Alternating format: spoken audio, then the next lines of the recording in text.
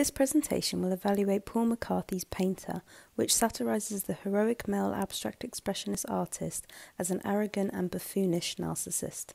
Born in Salt Lake City, Utah in 1945, McCarthy is a sculptor and performance artist best known for his series of self-consciously perverse performances that explore psychoanalytic themes. In his most notable works, he has taken on the leading roles of Chef, Santa Claus, and the one that I'll be discussing today, an abstract expressionist painter.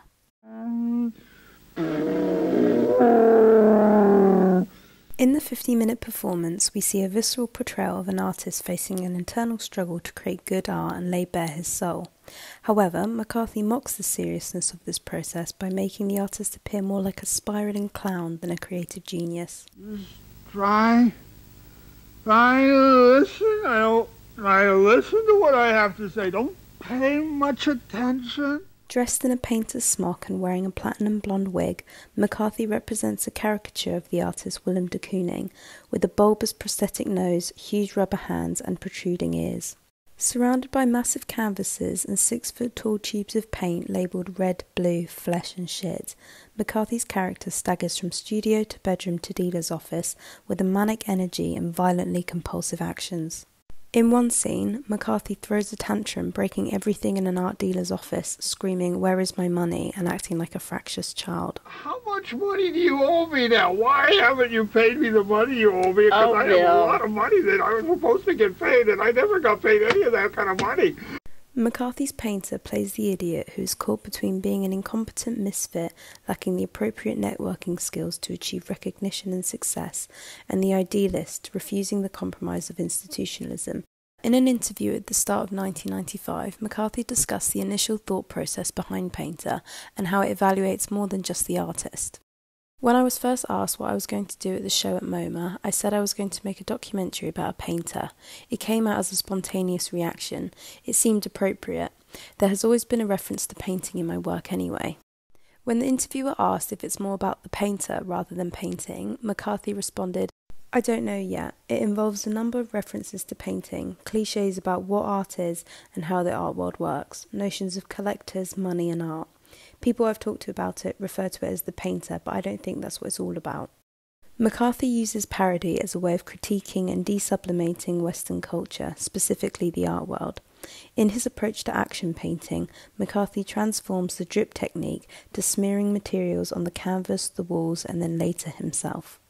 McCarthy intends to uncover the real world behind the glamour of the art market, unmasking the icons of the industry such as artists, collectors and dealers as egocentric morons and sycophantic brown noses. And what sort of art have you been collecting? Some Rothkos. We met Gerhard also, personally. At the end of Painter, McCarthy as the artist takes off his underpants, bends over and has his bum sniffed by a collector, making it explicitly clear that the art that torments the artist and infatuated the collector is in fact shit. So who is the painter supposed to be? McCarthy said that painting in a kind of character allows himself to be removed from the restrictions that he puts on himself. Like within normality, I have restrictions, and they're culturally conditioned. And they're there. If I break from that, then it allows me to have freedom. When McCarthy puts on a costume or a mask, he doesn't necessarily become an actor playing a role, but rather his compulsive activity, manic energy, and infantile pleasure and disgust is shared with the audience through a kind of bodily contagion that comes from the fact that the artist remains himself and that this self seems out of control. That being said, there are definitely influences on McCarthy's character. For instance, Jenny Klein states, "In performances such as Painter, McCarthy undermines the role of potent male creator through his buffoon-like behaviour and clownish masks." She continues, "McCarthy not only wears a mask on his head but also on his hands, the locus for artistic creation." Klein makes the connection. In a move reminiscent to Van Gogh's amputation of his ear, the tussle-haired painter cuts off his own finger. Bing! Okay. Connections have also been made with McCarthy representing Willem de Kooning, or perhaps an abstract expressionist who idolises him. The character frequently repeats the words de Kooning as some kind of mantra whilst creating his art. Going through a stage, all the artists that get famous seem to go through this ridiculous stage. No, And you just have to get over it.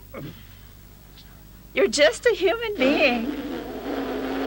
Art historian Annalena Werner states that by connecting aspects of popular culture to psychoanalytical issues, McCarthy embodies psychic trauma-related topics such as isolation, obsessive-compulsive disorder, repression or regression, through figures that are shells, spoiled, cast-off cliches of media heroes. In Painter, he seems to suffer from a post-traumatic stress disorder, which limits his behavioural patterns and regresses him back into infancy. Critic Thomas McEverley suggested that McCarthy's work shows a defence mechanism abandoning reality and personal trauma, which is shown in a daffy, clumsy, whining or defiant behaviour. To put this work into context, McCarthy's earlier work from the 1970s put a lot of emphasis on concrete performance, which demanded for being as concrete as reality. For example, in his work Class Fall, taking place in a classroom at the University of California, McCarthy was preoccupied with transgressive bodily actions. McCarthy threw his ketchup-smeared body around the classroom and at one point inserted a Barbie doll up his rectum. Such gestures by McCarthy were intended to degrade and devalue conventional figures of authority. In the same period as Class Fall, Chris Burden's shoot in 1971 happened, in which he actually got shot. However, McCarthy pivoted from this notion, stating, "That definition of performance as reality, as concrete, became less interesting to me. I became more interested in mimicking, appropriation, fiction, representation, and questioning meaning, which is evident in his later work in the 90s, such as Painter." McCarthy's work embraces the overabundant material signs of consumer culture. All the money I want to get paid right now, all of it. I want it all right now, right now, right now, right now, right now, right now. His work is historically significant as he exploits genres like sculpture, film, photography and performance to invent a new genre of art, a concoction of mass media and cultural fantasia that is both universally recognised and intimately personal. Unlike his contemporaries Chris Burden and Vito Acconci, who received their recognition during the 1970s, McCarthy had to wait until the 90s for his work to be fully appreciated. This could potentially add a personal element in his critique of the American art world in Painter, as McCarthy didn't sell a single piece of work to an American until only after the embrace of abject art that occurred in the 90s. For over 40 years, Paul McCarthy's work has occupied a significant place in contemporary visual art, continually challenging audiences to confront the psychological undercurrents of consumer culture. His work is grotesque and animalistic, yet is always meticulously conceived and executed, because of which many of his notable works, like Painter, have made McCarthy become a staple in postmodern visual art. McCarthy's work critiques the sanitized image of the American art world by having his childish character contaminate the initially clean and usually minimalist space by splattering and smearing red, brown and black liquids all over everything, taking a postmodern approach to criticizing the high-minded seriousness and claims for authenticity of late modernist painting. Yeah? Yeah. Very nice. Oh, I thought you'd like that.